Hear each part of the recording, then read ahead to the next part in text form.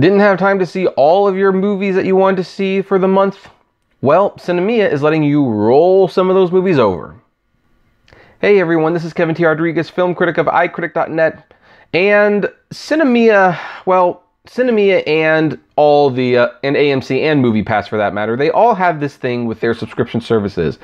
If you don't see all of your movies in that month, the tickets don't roll over. They just don't. And that's how Sinemia has occasionally made money off me. They don't make a lot of money off of me. I almost see all 3 of the movies every single month, and I usually see them on the biggest premium screen, so I love that whole grandfathered thing. I got that plan, one of those plans where it was like 2 tickets per movie, and they could be whatever screen I want. So I could see like 3 4DX movies with 2 tickets each a month for $40. So they probably hate me. But there are some months where it's like, I think in November actually, I saw one 4DX movie, 1 ticket, The Crimes of Grindelwald, and I didn't use any of the other tickets. And so in that month, they made money off of me.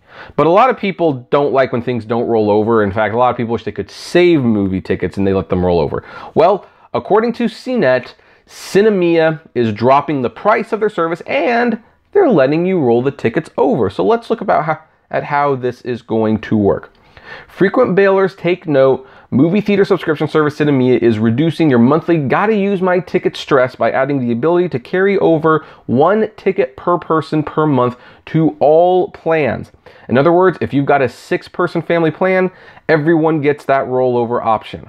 It also means that if February's full of meh movies, but March's cinematic cup runneth over, you've got an extra ticket for March's Movie Fest. This comes in addition to new pricing, which is significantly lower than previously.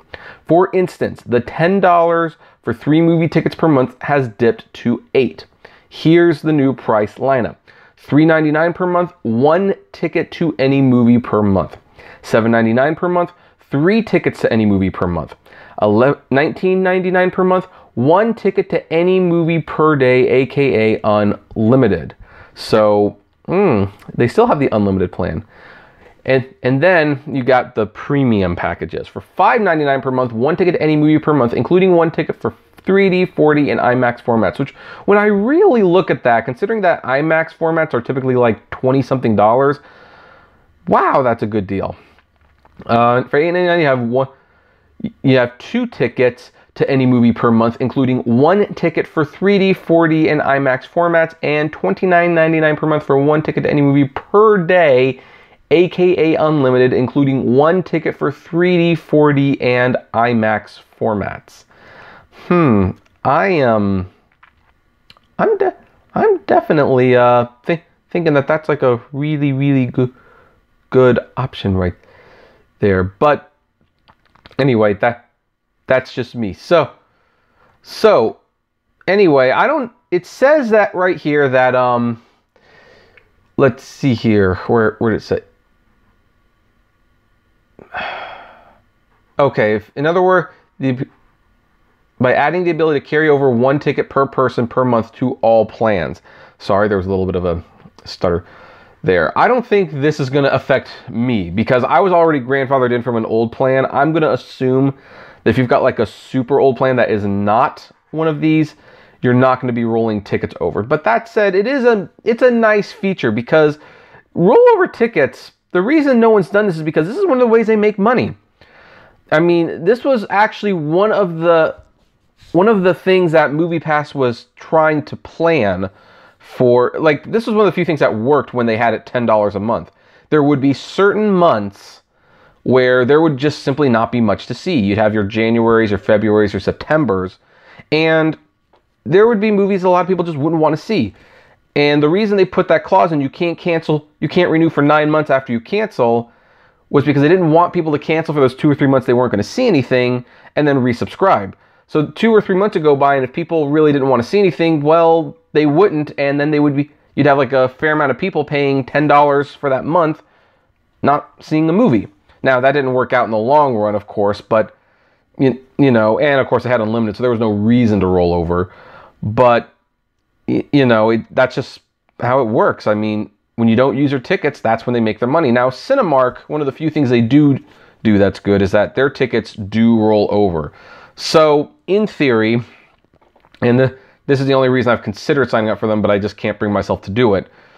if you sign up for Cineworld and you don't see a movie for 4 months, those tickets roll over. So 1 month comes around, you have 5 movies you want to see, okay, use it and use all your 5 tickets for that month. And I mean, essentially, it's kind of working like a gift card at that point. You're paying for service that you're not using, but the understanding is that you will use it at a later date. So anyway, this is a good thing for customers. I don't know what inspired Sinemia to do this. Maybe it's because we have news that MoviePass is bringing their unlimited movies back, and you know, this is what good competition does. Good competition means that everyone has to step up their game to improve their service. So anyway, there's not much more to talk about that. It's kind of interesting that it starts at $3.99 per month now. And I don't think, by the way, if you paid your full year up front, and I do know that Sinemia is really pushing this, you got to pay for the full year up front thing. Well, I don't think you get a refund, unfortunately, but yeah, maybe with rollover tickets, maybe that'll make it a little bit easier. Who knows? But I would love to know what says you guys. Does this sound like a great deal to you? Are you going to get Sinemia now? I would love to know. So comment below, like, favorite, share, subscribe. If you enjoy my videos, consider becoming a Patreon member. It's totally optional, of course, but as little as $1 a month goes a long way to helping the channel run smoothly. And you get access to my patrons only blog. And as always, flame responsibly. Have a good one.